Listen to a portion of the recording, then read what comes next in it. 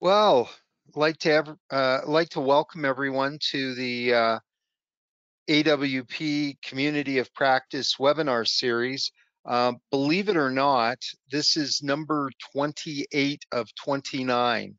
So in the first 10 years, we did 17, and in the last 9 months, we've done 28. So we picked things up quite a bit.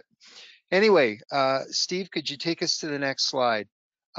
If you haven't joined already, you really should join the community of practice. And also, a really good tip is to invite your connections, because if you're getting value out of this, when you invite your connections, they will also be able to join in. There's no cost. And this way you'll be made aware of which events are coming up, and uh, you'll be able to, if you missed one, you'll be able to pick it up on demand. So I don't want to cut into any more of the group's time. So Steve, could you launch the session, please?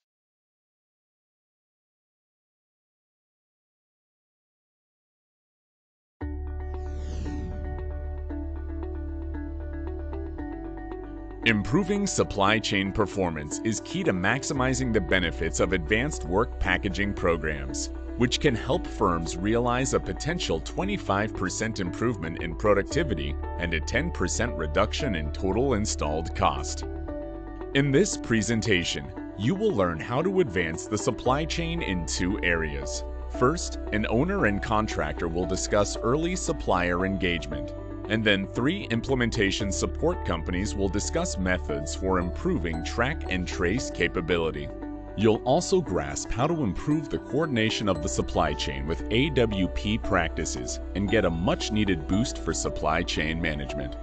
Here to present, please welcome Mike Reed, Robert Manali, Mark Mehta, John Walker, and William Chatterton.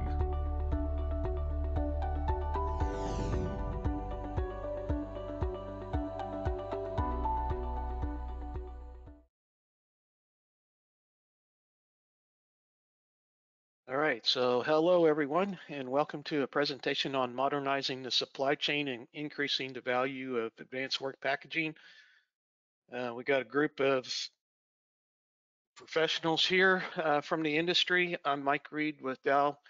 I lead a team of material management professionals at Dow working advanced work packaging and supporting capital projects at Dow. Robert, John, Mark, and William will introduce themselves as they come up in the presentation. So real brief on the agenda for what we're going to talk about, a couple of sections, the importance of early supplier engagement, and then transition to a discussion on the importance of improved track and trace, and then close out with a summary of some information that you can get from a recently completed CII research team. So if we move into earlier supplier engagement, so Robert and I are going to take this. So Robert, if you would introduce yourself at this point, and then we'll get started. Right. My name is Robert Manali. I'm with Cajun Industries. Been in the industry 25 years. My responsibility with Cajun are predominantly a project director over straight construction, GC opportunities, as well as EPC. And I'm also the AWP champion. All right, thanks, Robert. So we're going to transition and look at just kind of a back and forth discussion about the importance of early supplier engagement from an owner and a contractor perspective. So looking at an owner perspective of the supplier engagement, we really want to understand and collaborate with suppliers in particular in ways that can save money, reduce time, give schedule assurance. And one of the first things here is really understanding and working with suppliers to understand what fabrication they may have in their technology improvements over time. Maybe we haven't worked with somebody in a while, so we want to really keep tabs on that as we're going into a new large project. And again, the second part of this is trying to make sure that we have schedule assurance, including timing to meet path of construction as we set it with advanced work packaging, and also to understand the lead times in the POs and make sure that we're structuring those to get the desired delivery date, but also get the total purchase for negotiating price. And then I'll let Robert, come in here with the contractor's perspective.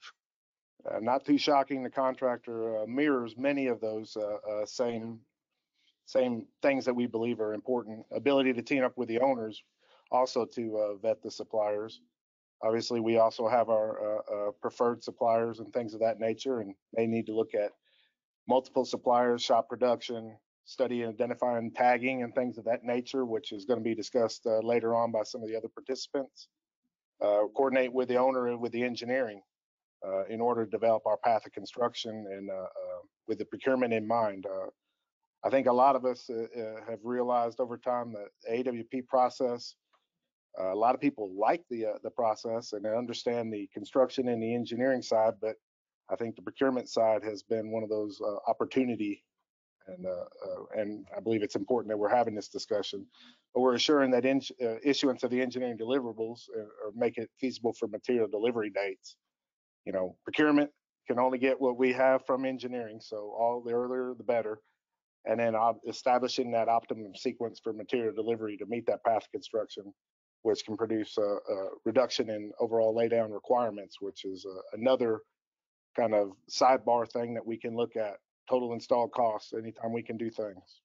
Yeah, yeah, I would agree with that last point, Robert, too, because there is usually limited space at the job site, and so staying on this path of construction and bringing materials in almost in a just-in-time perspective can be very important as well. So if we shift from that to expected improvements, just kind of again optimizing the cost and one of these things, better planning should lead to less change orders, which typically impact schedule and cost pretty significantly. Again, the owner is looking at a schedule assurance. We don't want impacts to the construction schedule, so better planning and engagement with suppliers should give us some of that. And then finally, especially for projects doing advanced work packaging, but others as well, this data management. We want to look at, how are we doing with fabrication versus the schedule that we need for getting materials to the job site. Another point there is really trying to set up the points of contact between the supplier and the material management professional, supply chain management professionals, so people know who to go to when there are issues that need to be addressed. And setting up this typically a single point of contact usually works pretty good for that. From the contractor's perspective, a lot of similarities, but by having earlier engagement, your material delivery should and most likely will meet the path of construction, i.e. the construction execution interruptions will be minimized, fewer change orders for out of sequence activities and schedule extension. If we have the material, obviously we're doing the things following the process. Many of the jobs, because the procurement hasn't met it, we've had to deviate from the process. And anytime you do a deviation, costs time and money. We'll be able to integrate with suppliers with integration of the suppliers with our construction team as well as the owner to improve tracking. So kind of what Mike was talking about, setting up the flow of information, making sure that the suppliers have the ability to provide us the data in a way, not only the traditional spreadsheet and email, but in a way that it can be inputted into the programs that we utilize for work packaging. And then, key to everything, and Mike and I talked about this offline even before this, was this full transparency between the owner, suppliers, and the contractor. Because the answer is, if anybody's not able to meet it, we can only mitigate it with early timing of that information. So, instead of having the siloed owner, supplier, contractor, is more teaming. Yeah, and Yeah, it's a great point, Robert. And I think that what we saw in the projects that Dow and Cajuns actually worked together is this transparency is provided a dual win-win situation for us, both companies. All right, so costs and benefits, the next section. Um, really taking some data from this, transition out of RT 363 research team and looking at what's this next level of discussion, and how do we engage and talk about more details of the cost benefits than was able to be presented in early September when that project team presented.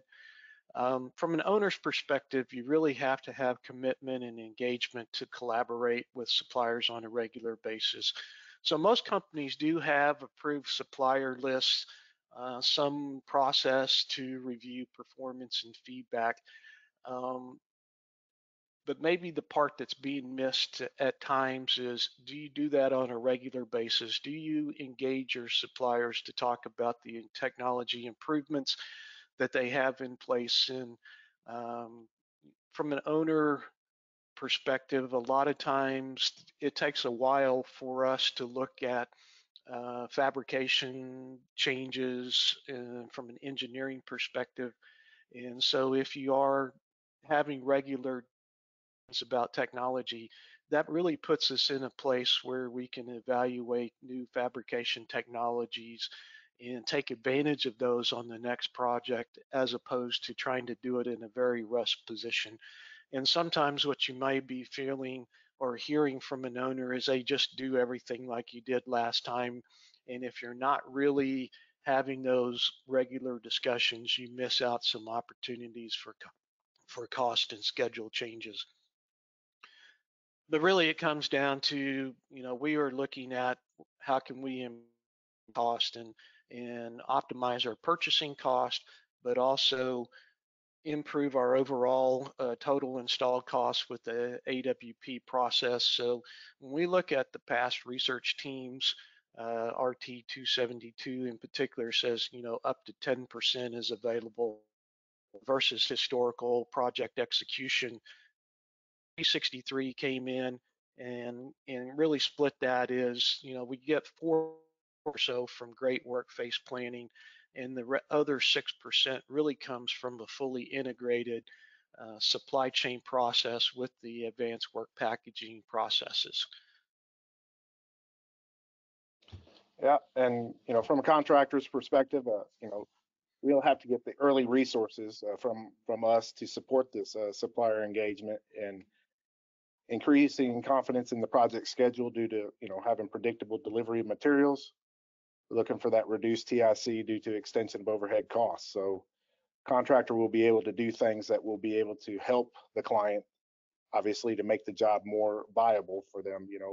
If we can shorten our schedule or at least maintain our schedule that we agreed to in the estimate, obviously that's a huge improvement.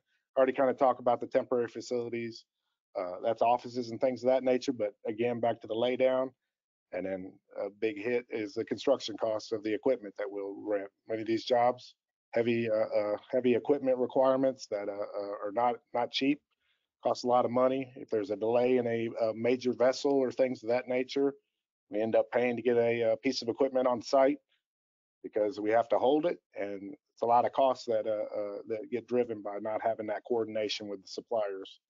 And finally, improve quality of the work and safety exposure, reduce safety exposure. You know, back to the whole thing. We have our processes, we make our packages, we're out there doing the work. If we don't have the material, we decide to deviate. We're having to move from an area. That means people didn't finish what they were doing, have to go to another area, come back. Each time that happens, it may be a different crew. You're just giving yourself an opportunity to not have the quality of work that you would expect. And obviously, anytime you remobilize, that's another potential for safety. Oh, absolutely. And thanks for bringing that point too. Is if you don't have a piece of equipment like a big vessel and you leave a hole in the structure, you're just asking for somebody maybe to fall into a potential safety hazard there. So good point on that one. Looking. All right, as we move into our, our final slide of this section of overcoming implementation barriers, from an owner's perspective, we really have to have a group or a single champion with the right level of influence to drive change through the organization.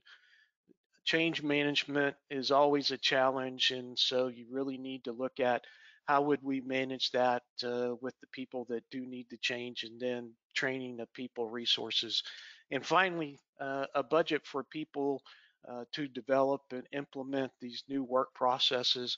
It does seem that these kind of big institutionalized type changes may take more time than originally thought. So just keep that in mind. You may need to have an extra year or two as you're going through making these type of big changes within your organization. And from contractor side, we have to have that commitment to provide those.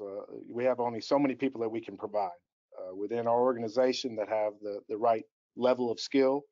I believe all the contractors or many of our fellow contractors are all gravitating and improving and increasing our training and number of folks that are available. But no matter how many you get, it's still so many. There's only so many that are going to be at SME level that would be able to really be able to support that early implementation. It's imperative that you get the right people to do it, not just someone that's been placeholdered into it.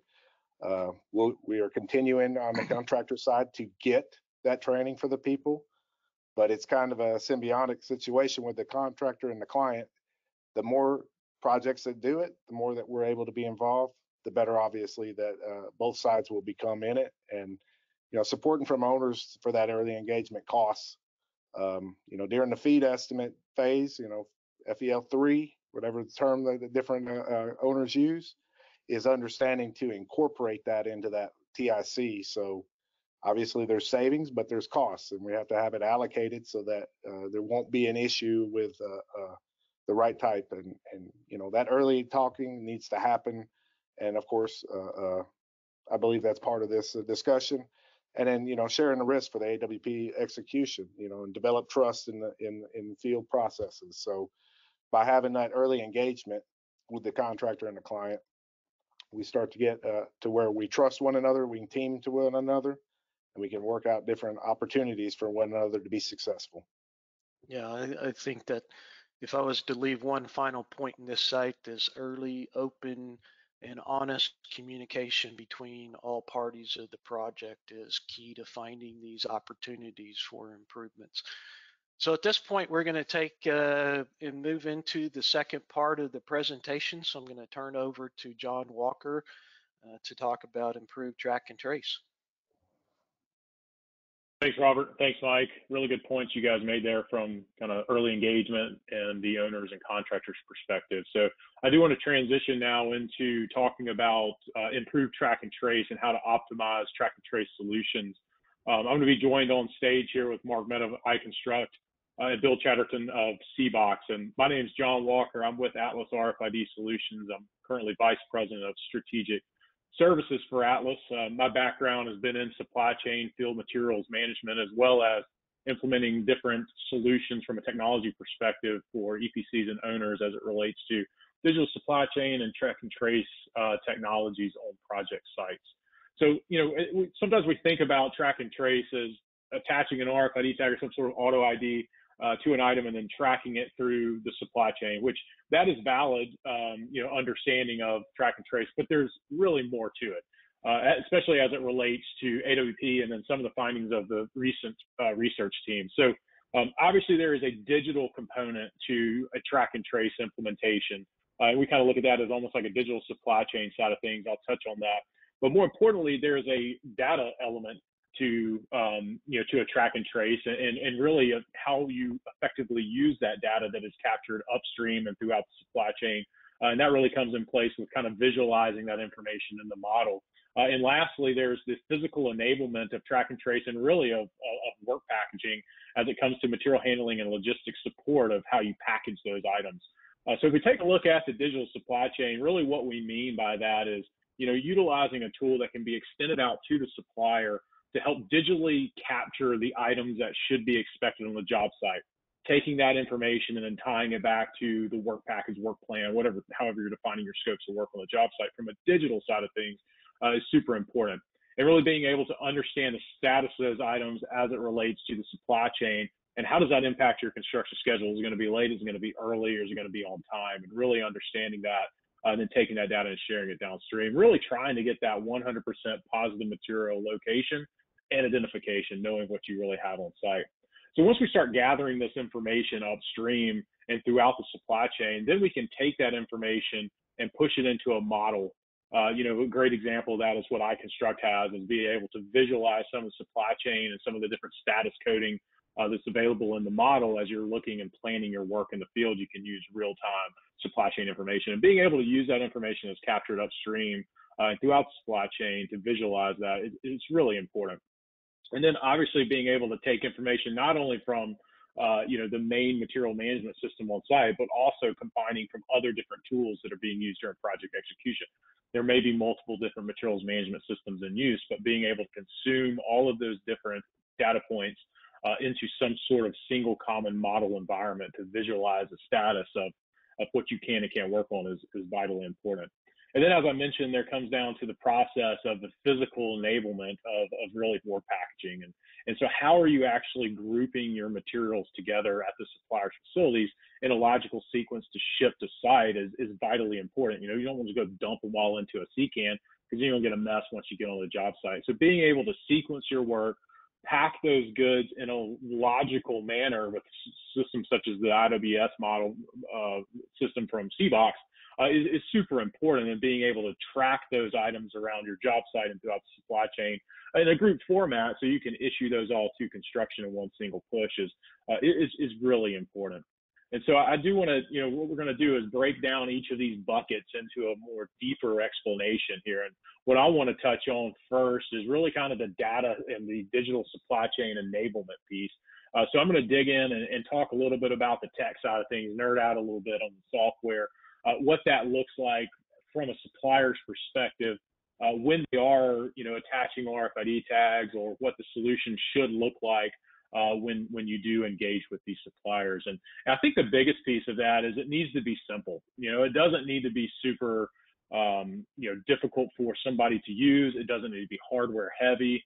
It needs to be a simple, elegant solution, and that really comes in play for all different types of technologies that we implement throughout construction. But touch a little bit on the digital supply chain here, and what I mean by that is number one, it's really the digital packing list creation. So asking for a packing list from a supplier is not a new novel concept in our industry. Getting it on time, getting it in a consistent format, that's where your challenge lies. So really some of the stuff that Mike and Robert were talking about are early engagement to set the data standard for the project site to eliminate a lot of the waiting on this paper packing list and then trying to figure out what you have actually arrive on the job site. It's working with the suppliers early to digitally transform all the components into data attributes that can be linked back to the work plan. This obviously helps with a couple big things. It's elimination of the unmanaged ship loose. Where's my strainer? Where's my anchor bolts? Where are these little pieces that go to the main tag that oftentimes cause problems, which really leads to full visibility of constraint-free AWPs, which I think we're driving to in this industry, is to reduce the number of constraints on work packages well ahead of actually work commencing. And then, obviously there's a need that's been documented for years about using RFID and different types of auto identification in the field for materials.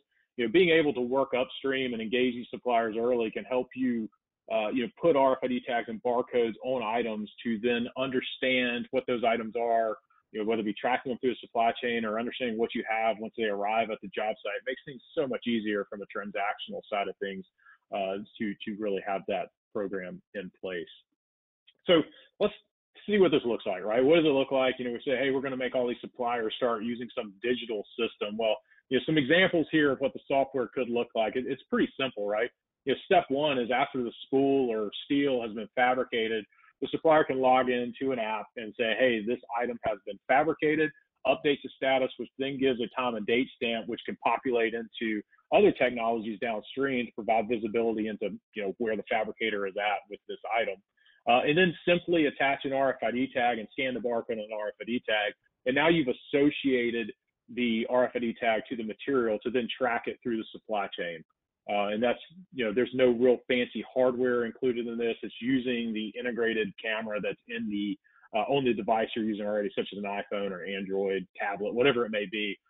Don't have to have an additional RFID reader to do those associations. So that's a really big piece. So once you have the RFID tags placed onto the items, then you want to physically load them into some logical sequence, right? Like I said, you don't want to dump them all onto the back of a truck or dump them all into a C-can. You want to logically load them. This picture here is an example of the IWS module from C-Box, and you see we could have maybe a couple different tiers that are on that IWS that are broken down by installation work package. So when those arrive at the job site, it makes it really easy for the guys in the field to A, store it, and B, issue those out and know they have all the goods needed for that package for installation. So that's a really important piece. And the other aspect, kind of taking the digital side of things, is really understanding all the components that are tied to that IWS unit. So I can go into an app and then be able to not only RFID tag the spools, but then also RFID tag the container that it's coming in to get benefits of tracking the whole unit around the site, and then push that information and data into other systems used for project execution.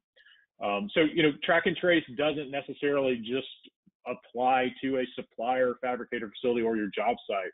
There could be gate readers spread throughout your supply chain. If we look at traditional construction supply chains, there's a lot of nodes to them, and there's a lot of different places materials can end up. So being able to automatically capture some of these material deliveries at these sites, off-site facilities, at your project site, and then make earlier notification of material arrivals with such as this gate reader that you see in this picture that can scan a container, can scan a spool, can scan any of these RFID tags that have been associated upstream, really allows for early notification of material arrivals. And then obviously the big thing about track and trace, right, is where are my materials?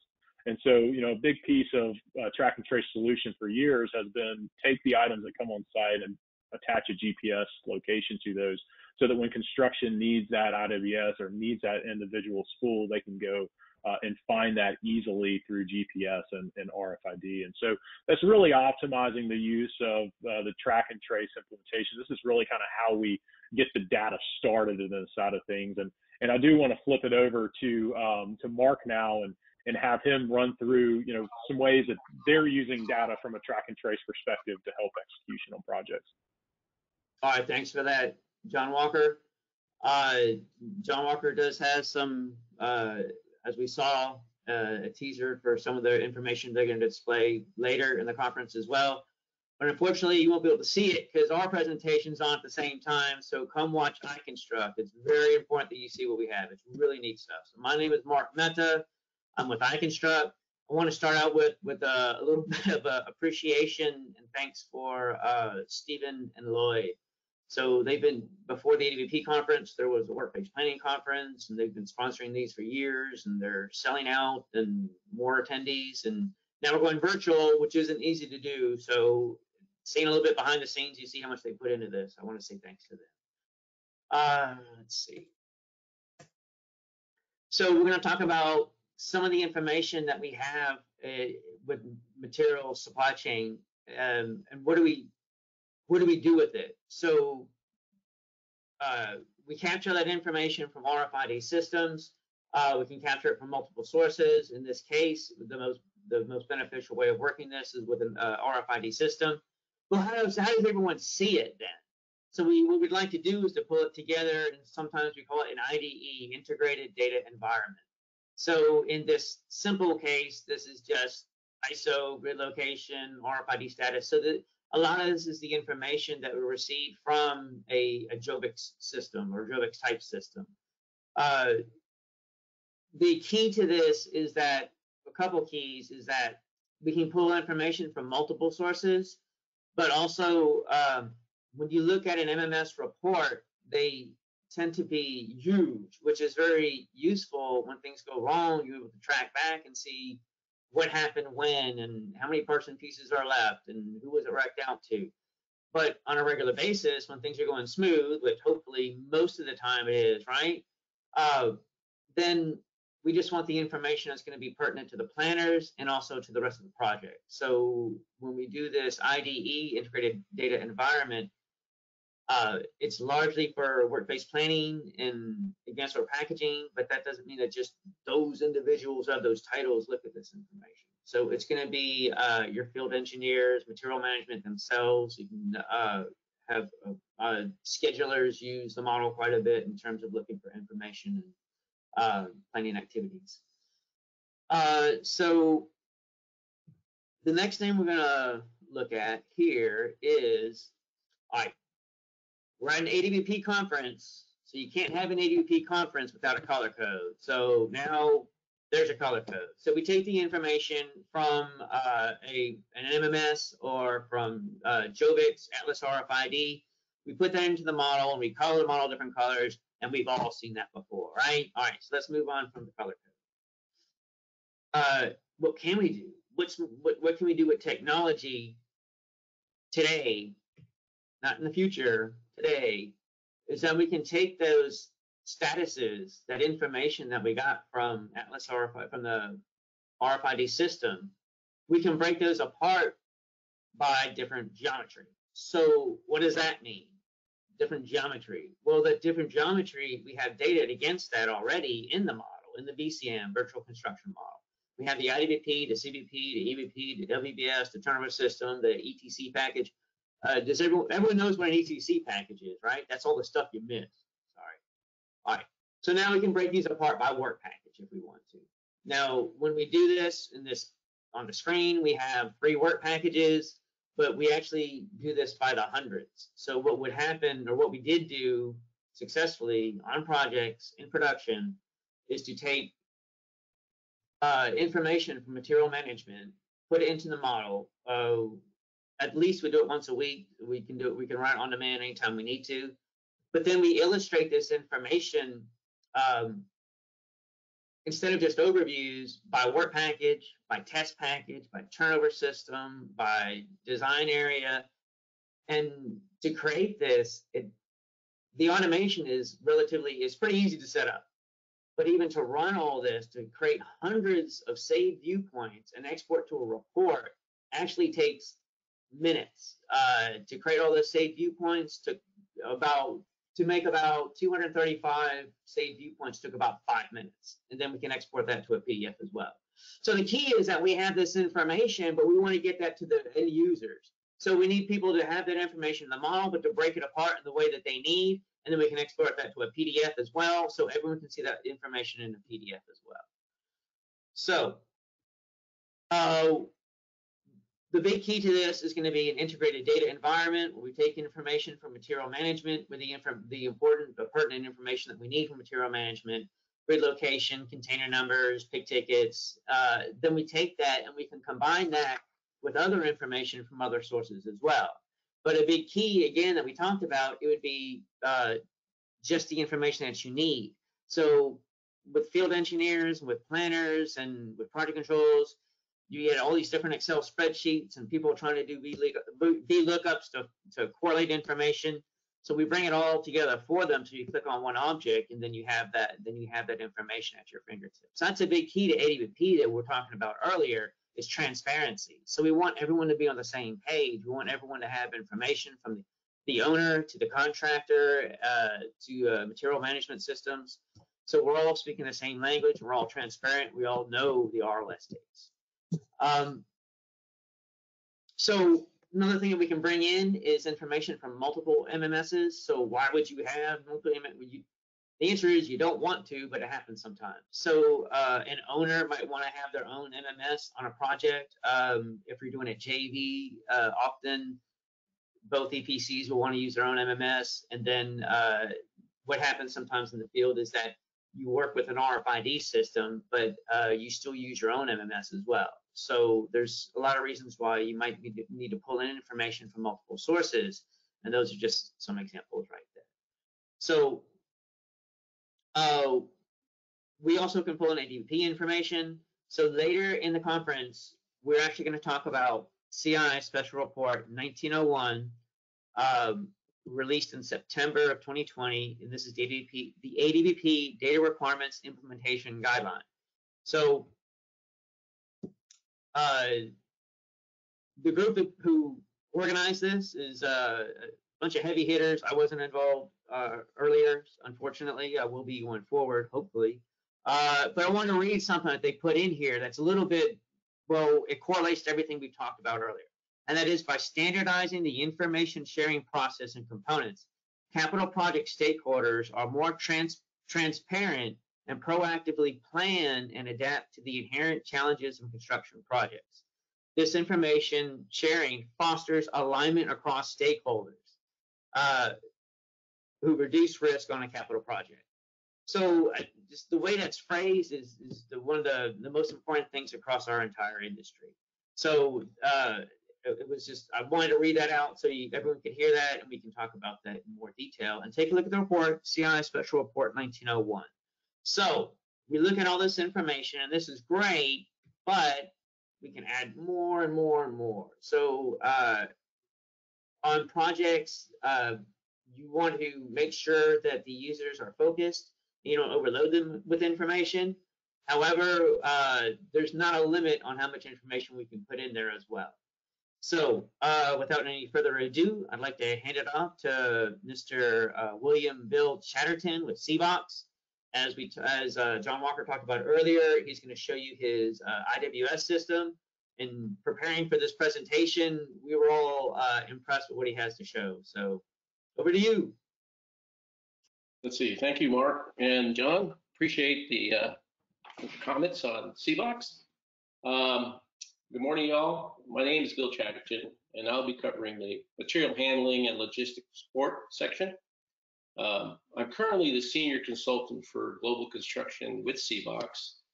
I recently retired from ExxonMobil as a senior construction advisor and site manager, and have over 36 years experience in the oil and gas industry. So, moving forward. So, what is needed to progress this very nuanced and well thought out conversation around advanced work packaging?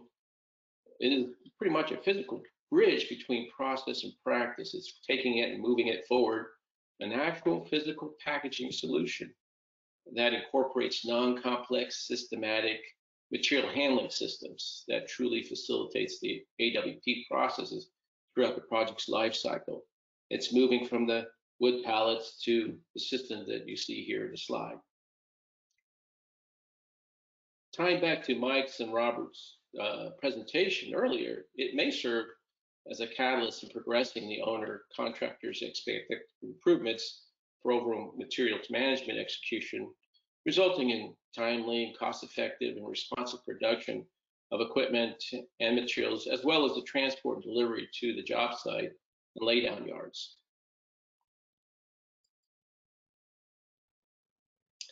So, as we move forward here on the physical packaging system itself, before we can go further, let's kind of define what is intermodal transport. For those not familiar with the term, in fact, I had to get a little educated on it as I moved from a construction environment to a logistical support type of environment. Very simply, it is a set of globally accepted standards for freight transportation as set forth by the International Organization for Standardization, referred to as ISO. Containers, also known as intermodal or ISO containers, are the main type of equipment used in intermodal transport via rail, ship, truck, or even aircraft.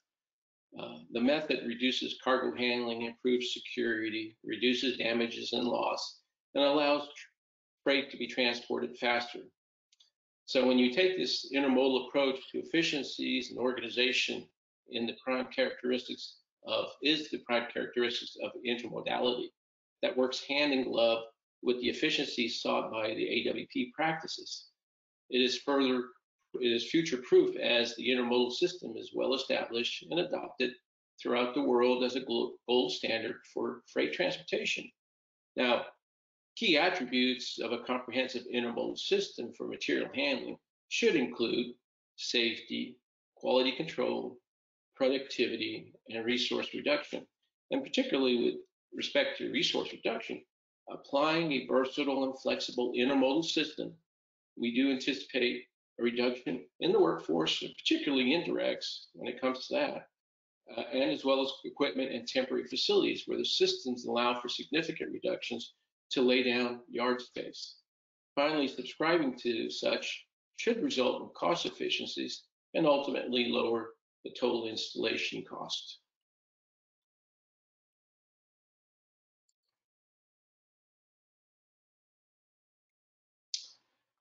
So, what value do we see when fulfilling early supplier engagement that affords a physical enablement of work packages? One is to foster track and trace best practices. We need to provide a delivery system that is really compatible with technology and can be easily integrated today.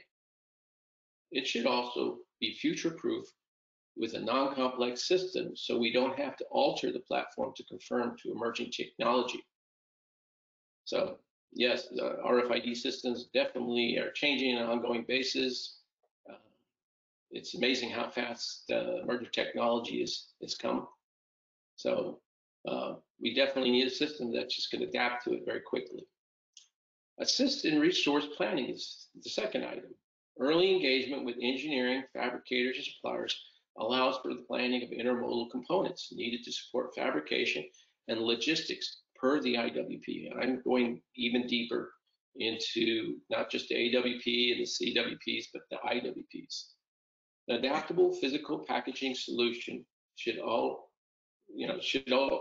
be easily sequenced from the supplier on various intermodal components, shipped, received, and stored in a warehouse or laid down per the IWP progression. Plus, a non-complex yet flexible solution will simplify material handling succession. Ultimately, if packaged right, materials may not even have to be touched again until the trades need them. Obviously, the less touches, the better. And at the end of the day, utilizing equipment designed on the back of logistics expertise is only going to move the needle in the right direction.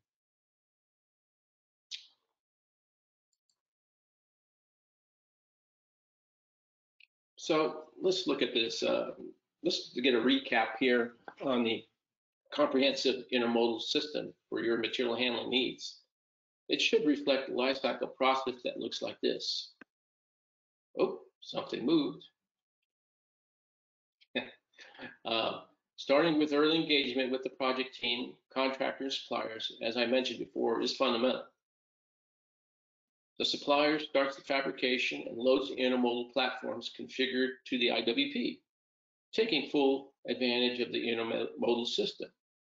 This commences the track and trace technology lifecycle, which is an integral part of the complete process. The intermodal physical packaging system can be readily configured and staged by the supplier awaiting release. It is then loaded into containers or may be loaded onto the trailers now that we have the option of going break bulk, transported, shipped, and received at the project site, where it can be easily organized and immediately stored in the warehouse or at the laydown yard in accordance with sequence. Once the IWPs are released and intermodal platforms are transported and loaded via forklift at the work face. Once the crews get done with pulling up the material and loading the racks or doing what they're doing at the front on the work face, the intermodal platforms are then collected, inventoried, and returned back for future use or further use on the project or to the appropriate owner, whether it be a leased item or a purchased item. Wrapping this up, an intermodal physical solution simplifies the logistics and material handling and bridges the gaps between the process and practice.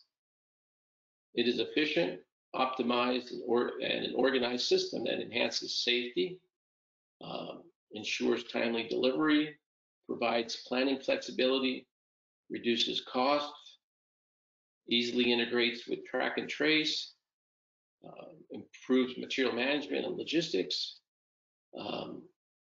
definitely supports the AWP process, reduces cost, and ultimately, the all objective, reduces total erection cost. So for a deeper dive on the physical intermodal solution. I do invite folks to view the recorded CBOX breakout session, or even go to the CBOX website. So with that, I conclude. I thank you very much, and now I turn this over back to Mike. All right, thanks, Bill. And to summarize and bring this home and try to tie this back into some of the information in Research Team 363 team report that's coming out, you really saw a lot of data management and discussion around data coming to the project team and being tracked with the supply chain team down to physical ship. That really is a very key point of what these data management systems really do for projects. So if you look at what's coming out in the 363 report that kind of ties all this together, the first thing that you're going to see is, the data on details on surveys and the results, and some write-ups about, how that information was gathered by the research team and analyzed and put together. The second piece is really more falls into some of the things that we talked about here today, which is the new additions to the AWP integration flowcharts. And so one of those in particular calls out a need to make sure that you bring in the AWP data into the bid process, which falls directly into what Mark was talking about with this special research 1901 data requirements defined team. So, that team went out and defined what those requirements and made those recommendations. And then 363 says, here's where you need to include those in your bid process. So that's how those fit together. The other part that you're going to see in the research report around those additions to the flowcharts is the documented roles and responsibility recommendations of who or what role in the organization should do those, what things you should be looking for, and then also a brief pros and cons or benefits and risks of doing that step at that point in time, and then the risks of not doing that to the project team. And then tying it all together is building this true end-to-end supply chain, engaging your suppliers like we talked about, looking for those collaborative opportunities. How can we communicate better together? What or how we can create these win-win opportunities for all project parties, and then we all benefit from working together and collaborating, having this open communication and leveraging the data that's available. And again, how does that flow? You saw some examples of some very digitalized automated systems that are available here today with this presentation. And again, the company by company implementation of those, the recommendation is maybe look at what's available in the market and see if it makes sense for your company and how you want to approach those software programs available in the market. And then putting the people, processes, and technologies together to make it work for your project as an owner, as an EPC,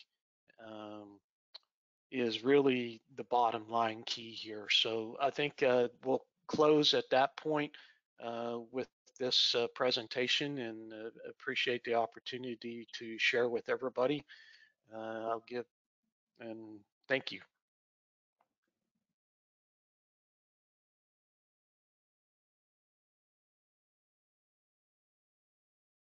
So, time to go to the Q&A. And we do have a number of questions that have come in. Let me ask the first one. It's from Gannison. He asks, what specific commitments are needed from client in order to ensure early engagement? Who would like to respond to that question?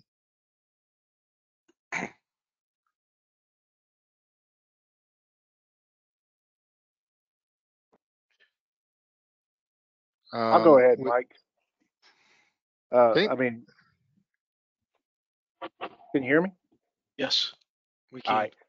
As far as from a contractor understanding what we believe that we need from the client is, it's kind of a change in philosophy, and it's a understanding that it helps if not only the folks that are involved early in on the AWP process, early working on this, that they go through the life cycle of the job to help support, keeping a streamline of it.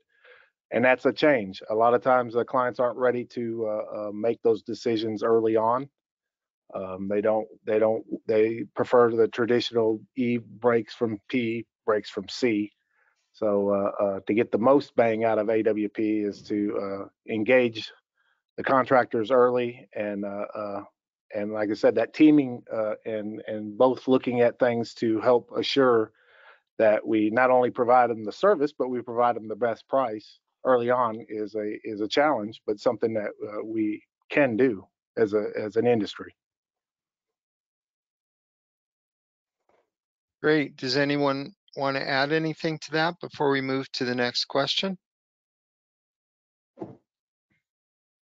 Okay, so Andre is asking, how are the 3 implementation support companies working with both owners and EPCs to ensure the ROI is justified for project costs in implementing these new technologies?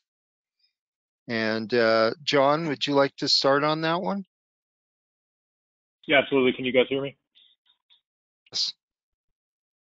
Perfect. Yeah. So, ROI is obviously when you're, selling really anything, people are asking what's in it for me, what's the value. And so, from our perspective, from the Atlas side of things, I can't speak for the other providers on here, but there's been many years, 12 plus years of client utilization of the technology. And so anytime that you're introducing a new concept like we've been doing over the past kind of decade, there's always obvious hesitation and reluctancy to say, hey, is this really valuable for me? So internally as a company, we spent a tremendous amount of time not only implementing technologies that are out there, whether it be RFID track and trace or some sort of digital field materials management solution, but also validating throughout this project's life cycle the success factors and also the value that's being derived from the field. And we do this in multiple different ways. We have a client success team that goes out and actually works with clients and documents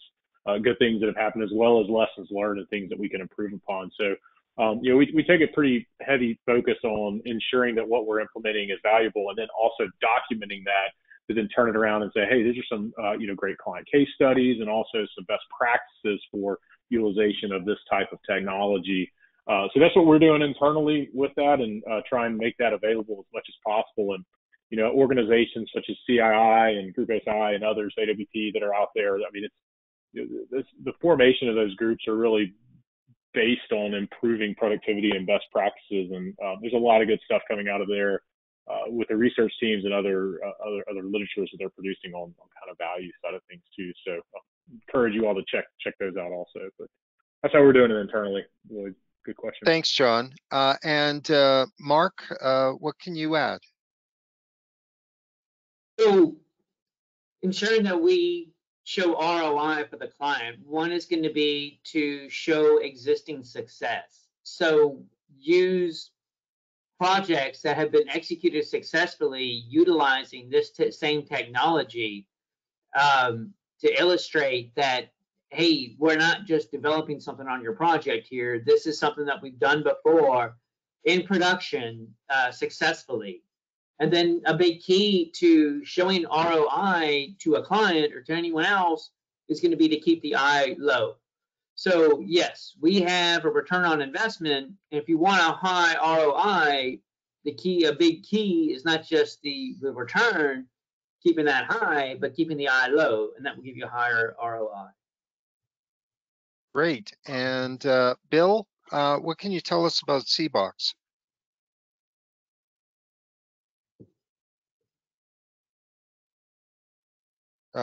Bill, are you on mute?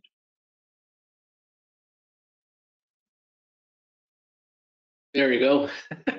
Lloyd, it's Nick. Go ahead, Nick. That's one of the Lloyd, most thank common you. things we hear.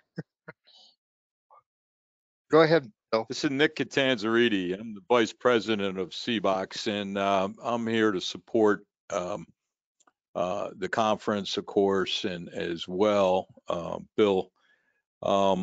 Bill did a good job with the presentation, and I agree totally about the investment part, keeping that low. And the best return I would think on investment is to find the products starting early, as we've discussed in the construction project during the procurement stage, engaging the suppliers with our product, the IWS, and having that product follow through the supply chain through all of the tracing and tracking from the fabricator, from the supply to the fabricator, out from the port into destination. One of the features with our product is we've kind of eliminated the crane heavy lift, and we're able to work with forklifts, just like we do quite often with all the intermodal equipment that you see in a container yard. So the reality is, once the IWS is essentially a drawer, you could take any standard ISO container, and instead of using open tops and flat racks for certain equipment and having crane lifts, you're able to pull the drawer open, essentially open the doors and pull the IWS out of the container, and then have that lifted with a standard forklift. And of course, with the space constraints that I hear about on job sites, be able to go vertically. A lot of everything is spread out on the ground on the job sites. So could you imagine the space saved, sometimes 75, 80%, just by going 3 and 4 high with our product. So you basically are making a shelving storage rack. And of course, with the technology as discussed, being able to track and trace the equipment, be able to see it, safety, of course, being wide open, be able to pick it and have it at the job site with the advanced work package all ready to go, ultimately providing a reduced cost on the project. And with the IWS, it's our experience that this kind of equipment will last in the industry anywhere from 30 to 40 years. We see ISO containers 20 years with a lot more action than what we're providing just in this environment. So we're excited about the reduced I in the ROI. Great. Well, thanks for that, Nick. We do have some unanswered questions, and I'll pass them on to the panelists, but we are reaching the top of the hour, and I think it's important we close on time. I just want to thank everyone for attending, and also for the original presenters to be here and answer your questions. We'll be posting this on YouTube through our Group ASI account. So if you have any friends that you think would benefit from seeing this, please let them know.